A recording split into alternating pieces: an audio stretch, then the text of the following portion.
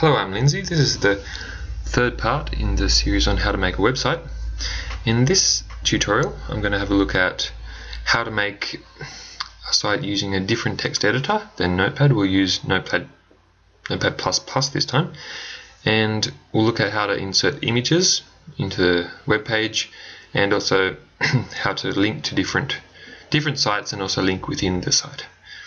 Okay, so first of all, we'll have a look at the page we did last time. And this time when we edit the page, we'll use Notepad++. To get to Notepad++, all we need to do is search for it. And it should be the first one that comes up, and click on the download link and download it. Okay, and once it is installed, it'll come up on your desktop or wherever you save it. If you've got a desktop icon, it'll look like that. Okay, and I'm going to use some pictures to put on the page as well later on. So I've got a koala here. Okay, and what a good idea to do is to make a separate folder for your website. So I'm going to make another folder here. Oops, new. And we'll make this site demo site. Just call it demo. We'll put in the website, and we'll open up that page, that folder, sorry, and we'll make a new folder in here called images.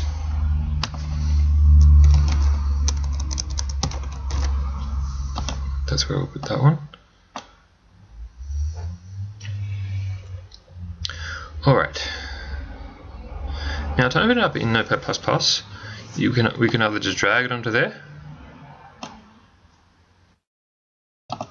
or we could have just file, open, and then you can find it from wherever you've saved it. Okay, so I've got this up here. I'll use it in half the screen, so on the other half of the screen I can view it from the web page.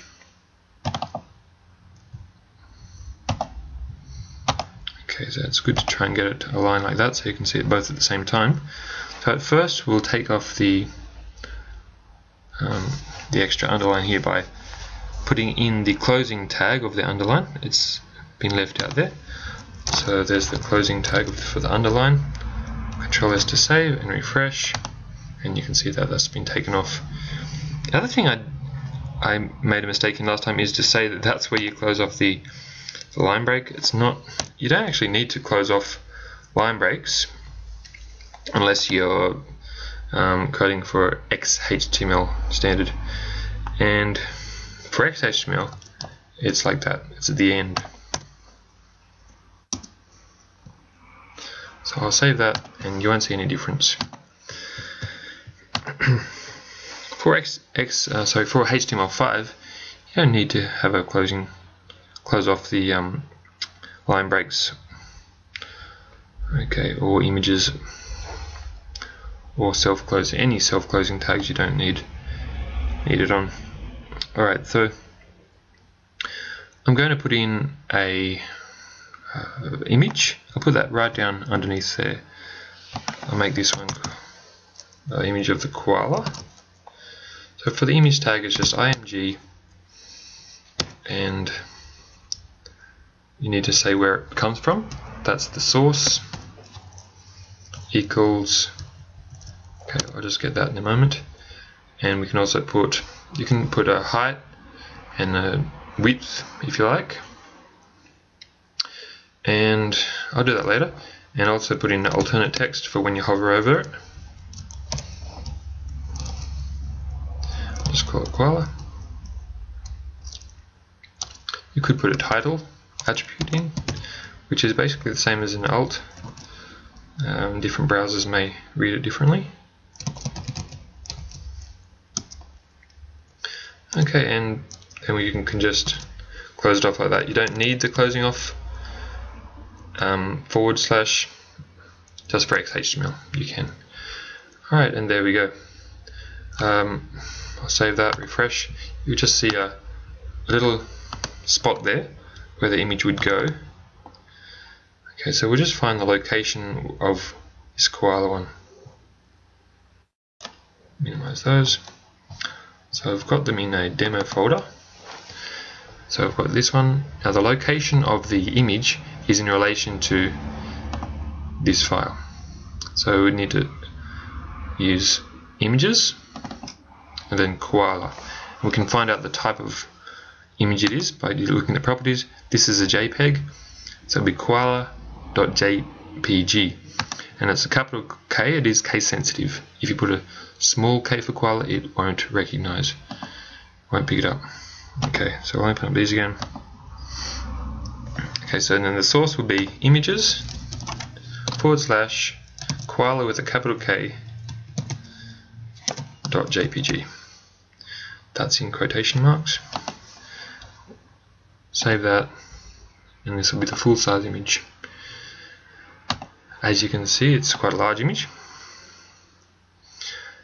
We'll make that smaller, so about 25% of the size will be fine. So for the width, you can either say the width in pixels, or you can do other methods. I'll use percentage. I'll make it about 25% of that original one. Now if I adjust the width, the height will automatically adjust if it's percentages. So width equals 25%. Save that, refresh.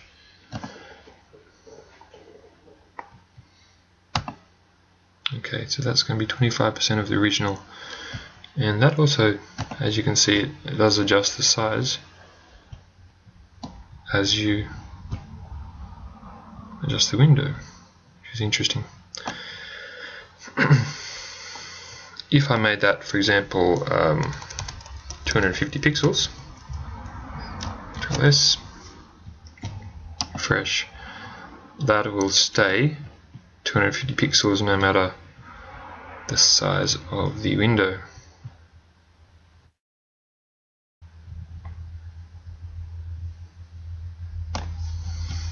Alright, so it's up to you really.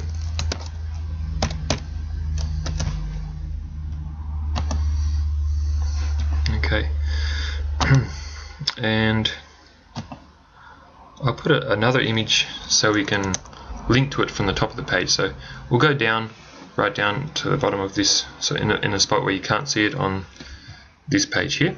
So I'll make put in a few more lists, copy and paste this one a few times.